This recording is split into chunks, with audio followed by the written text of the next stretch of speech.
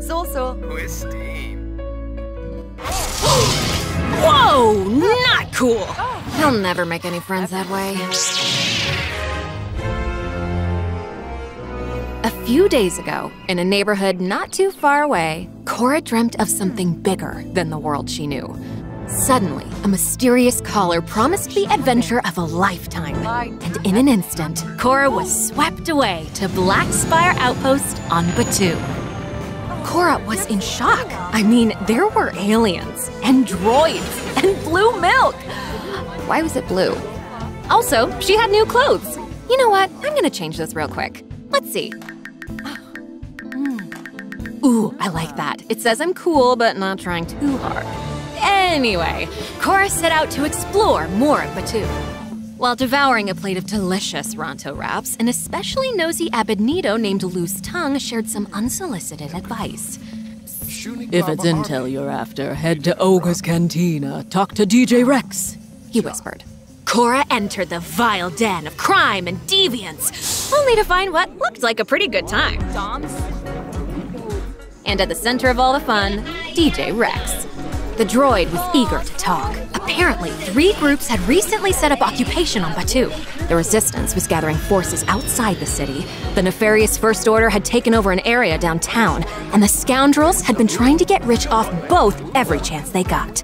Each group would pay a handsome reward to anyone looking to help their cause, and Cora could use the credits. She just had to choose her path. It was an exciting time for Cora.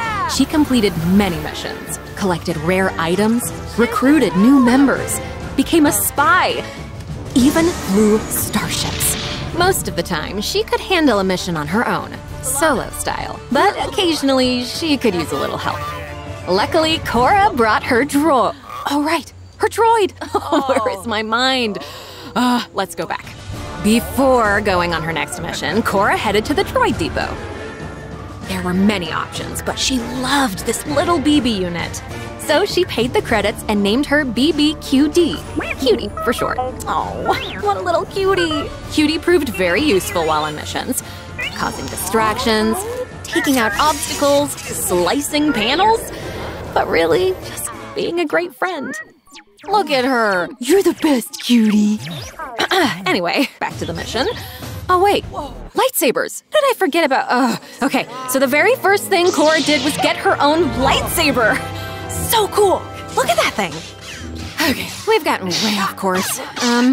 Missions. Okay, so after many successful missions, people started to take notice of Cora's effect on Batuu.